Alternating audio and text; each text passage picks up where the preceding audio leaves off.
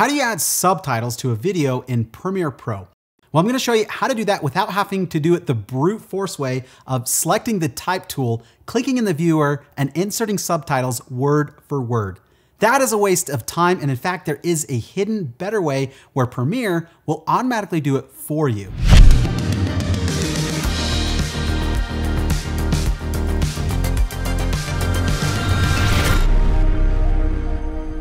Here in the timeline is a scene from a video ad we created for our Cinema Grade plugin. It's a comical scene with a dialogue, so it's perfect for adding subtitles.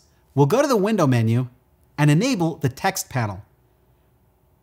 From here, you can choose Transcribe Sequence, so Premiere will create the subtitles automatically for you using AI. Create new caption track so you can create the subtitles manually, or import captions from file in case somebody already created a caption file for you. If that is the case, that person will hand this off to you as an SRT file. Of course, we're going to choose the Transcribe Sequence as it's better to work smarter than it is to work harder. In the transcript menu, you can tell Premiere to do an audio analysis from a specific track where you've got your dialogue, or from the whole mix. In this case, I have a single audio track with the mix already done, so I'll leave it at mix. Then select the language, in this case, English. But you do have a pretty big selection of languages including Chinese, Spanish, German, French, and so on. We'll leave transcribe in-point to out-point only disabled as we want to transcribe the entire sequence. Merge out with existing transcription is grayed out because there isn't a previous transcription done in our sequence. And recognize when different speakers are talking, we'll also leave disabled. Then hit transcribe. Premiere will take a few minutes to create a transcription, then hit Create Captions. From this menu, we can choose a specific caption format in case our client asks for one of these, but we'll leave it as Subtitle Default. The Stream menu is grayed out because that's for other caption formats. And in the Style section, there are no presets saved, so we'll leave that at None. We can set maximum length in character, minimum duration in seconds, gap between captions, and number of lines either single or double. We can modify these settings and even save them as a preset for later use. Then hit Create. And voila. Now my videos look so good. I'm getting calls from every director wanting to work with me. Yeah, and while Seth is out shooting sports cars. Subtitles with perfect timing. The transcription is perfect and the timing as well, but what do we do about the style? That font looks ugly, but not to worry, we'll select all the subtitles, go to Window, and enable the Essential Graphics panel. From here, we can change all the text properties for a single subtitle or for all of them at the same time.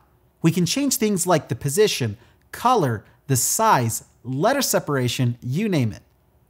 Once we're happy with the style, just close the panel, and if we do find a transcription error, just go to the text panel, Captions, go through the captions, and change the text as needed.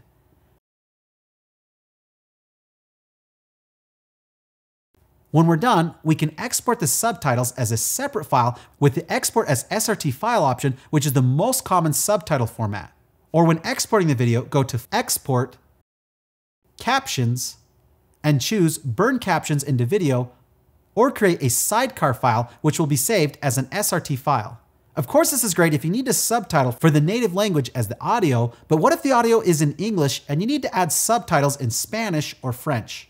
Well, in that case, although you'll still need someone to translate the video, you can export an SRT file and change its extension from .srt to .txt.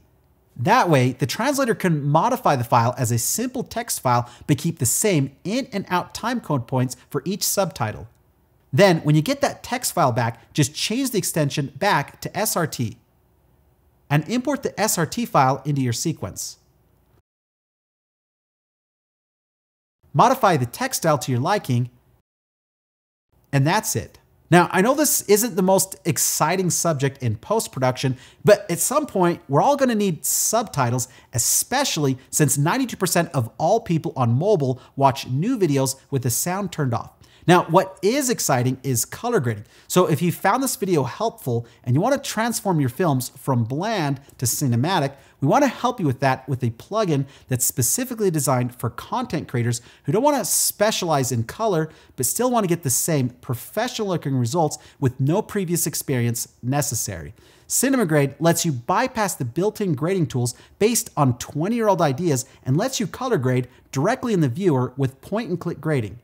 And that is not all, because you get Lightroom-style controls, false color mode for getting the right exposure, easy shot matching, real-time previews of LUTs, and support for the X-Rite color checker chart for doing automatic corrections. You'll find a link for CinemaGrade in the description below, and you can get 20% off for a limited time with discount code YouTube20 at checkout. So check out CinemaGrade for a big budget look, and for more videos like this, click the subscribe button and then the bell to get notified of our next one. I'll see you in the next video. Let's make CinemaGrade video.